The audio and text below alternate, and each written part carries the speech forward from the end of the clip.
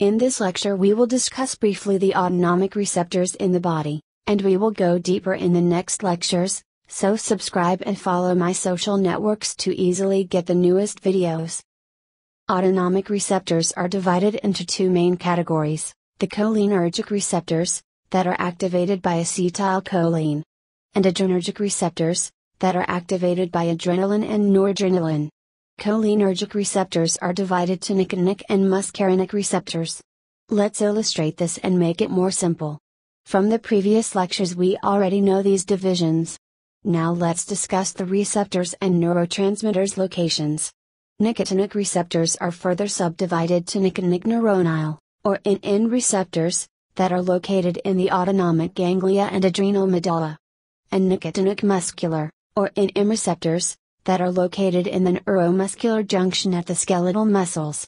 Muscarinic receptors are located at the synapse of all the parasympathetic neurons and the effector organ.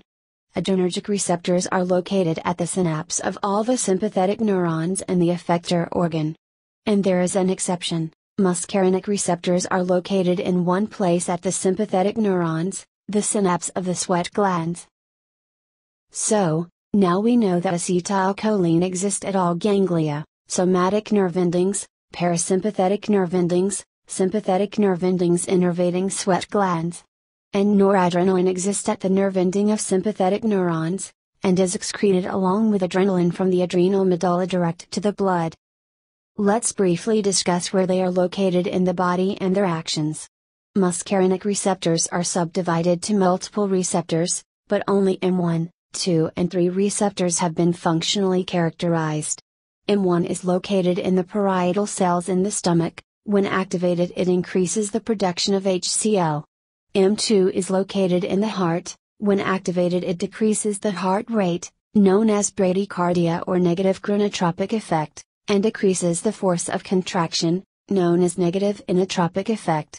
M3 is located in lungs, responsible for bronchoconstriction and increases mucus secretion. And in GIT smooth muscles, increases the tone and motility. And in detrusor muscle in the urinary bladder, responsible for the contraction of detrusor muscle causing urine evacuation. And in the eye, it is located in circular muscles, responsible for contraction causing meiosis. And in ciliary muscles, responsible for lens accommodation to near vision. And also M3 receptors in the eye are responsible for the reduction of intraocular pressure. M3 are also located in exocrine glands such as salivary, gastric, lacrimal and sweat glands, and they are responsible for increasing their secretions. Stimulation of M3 receptors in endothelial cells of blood vessels causes the release of nitric oxide or EDRF, endothelial-derived relaxing factor, and that activates guanylyl cyclase, releasing cGMP and finally causing vasodilatation. Adrenergic receptors are divided according to their type to alpha and beta receptors, and according to their position to presynaptic and postsynaptic receptors. The presynaptic receptors are alpha 2, that when activated inhibits the release of noradrenaline, and beta, that when activated stimulates the release of noradrenaline. The postsynaptic receptors are alpha 1, beta 1, 2 and 3. Alpha 1 is located in the sphincter muscles of the stomach, causing contraction. And in the sphincter muscles of the urinary bladder, causing contraction and urine retention. And in the blood vessels, causing contraction, increasing the blood pressure. And also in the eye, located in radial muscles, responsible for contraction causing mydriasis. Beta 1 is located in the heart. When activated it increases the heart rate, known as tachycardia or positive chronotropic effect, and increases the force of contraction, known as positive inotropic effect. And in juxtaglomerular apparatus in the kidneys, releases renin and increasing blood pressure. Beta 2 is located in lungs, responsible for bronchodilation.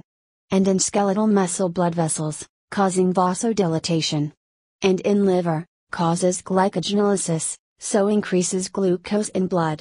And in GIT smooth muscles, decreases tone and motility.